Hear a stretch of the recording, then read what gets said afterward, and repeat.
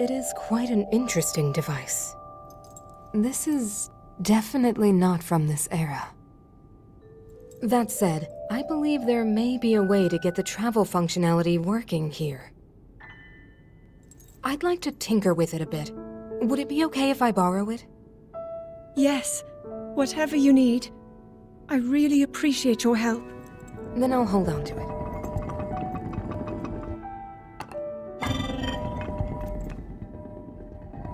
So you really believe my story? That I came from the future?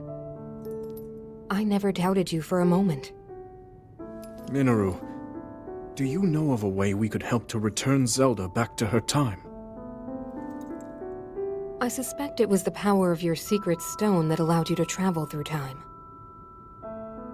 To put it simply, secret stones amplify the power their owners possess. I am able to separate my spirit from my body. Rauru can repel or destroy evil with his power of light. And Sonia, she can control time. As for you, I can sense both light and time powers. But your secret stone seems to amplify your time power. Time power? Ultimately, the secret stone only amplifies your power. It doesn't suddenly grant you mastery and control. That's still up to you. That means, if you don't already know how to get yourself home...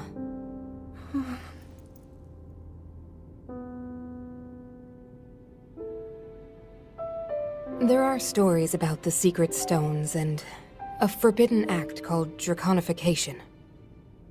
To swallow a secret stone is to become an immortal dragon, one blessed with eternal life. Interesting. Another way to reach the future, though not a very quick one. So you think these stories could hint at a solution to our dilemma? Yes. But there is still more to those tales. To become an immortal dragon is to lose oneself. That is why it is forbidden. I thought maybe this could lead to a solution, some way to transcend time. But if you have to sacrifice your heart and mind, sacrifice what makes you you. I'm sorry. I wish I could help more. Back where we started. There's still hope. I think the answer to this problem lies in study and learning more about the nature of your power. I'm sure Sonia would be happy to help you. Okay.